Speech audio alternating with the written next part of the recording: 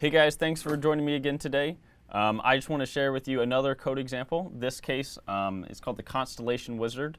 The idea for this code example is really to just allow you to import large constellations, save these constellations to like TLE files and save all the results, and then just load them in instead of having to go rebuild them every time and go through the sort of arduous process of loading in individual satellites. This is going to load in like chunks of satellites or constellations for you. So you can start doing analysis much more smoothly. Okay, so I just want to show you that example. We have this up on our GitHub, but once you get that, I just want to walk you through this one. This is the Constellation Wizard Ui. In order to run this, you're going to need Python and a Jupyter Notebook. That's how this one is built. In this case, all I'm going to do is execute this script right here, and it pops up with this user interface, and it attaches to your currently running SDK scenario. The way this works, here is this Constellation Wizard UI.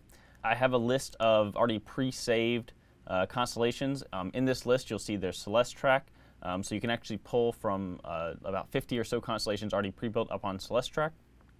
In this case, I'm going to load in the SpaceX constellation as a visual object in MTO. And all I have to do in this case is just select SpaceX for the constellation and then click Load as an MTO. And that'll take about 30 seconds or so just because there's so many satellites. There's about 5,000, but then we can continue on with this analysis. Now that Starlink constellation is loaded in our scenario as an MTO, if I were to go and animate this scenario, you would see all these satellites move around. There's about 5,000 or so being shown here. And let's say you want to do some sort of analysis with this Starlink constellation. Typically, what you might want to do is reduce the number of satellites, the number of computations that are necessary. So one thing we could do is run this deck access option, and what that'll do is limit the number of satellites just to the ones in our field of view. So I'm actually going to select the AGI facility and then limit the number of satellites to be a sensor's field of view above AGI. And I'm just going to run deck access right over here for 1 second, just to really just grab a snapshot of all the satellites overhead, and then click this Run Deck Access button. When I do, it says there are 73 satellites overhead. And what I can actually also do now is save these satellites to their own constellation. So I can come up here and say SpaceX or Starlink, and then with access. So these are going to be all the satellites overhead.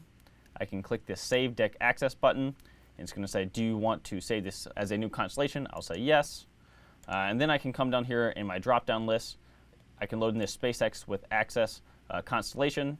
Maybe just give it a different color, such as magenta in this case. Click Load as an MTO. And then I can see that in my scenario. So if I now look at my scenario, these are all the satellites that are currently overhead. And then I can go and run further analysis on that. So I'm not going to go through all that in this video. I've already done that in another, which will explain the rest of the buttons and tools here to help you run those analysis. So now that I've gone through the overview, I just want to show you where you can grab it. That is going to be on our GitHub, on our Analytical Graphics GitHub, SDK code examples, SDK code examples automation, and then this is a Python script, so it's going to be under Python, and then it's going to be Constellation Wizard. So that's how you grab it, guys. Go grab it, start doing fun analysis with your constellations.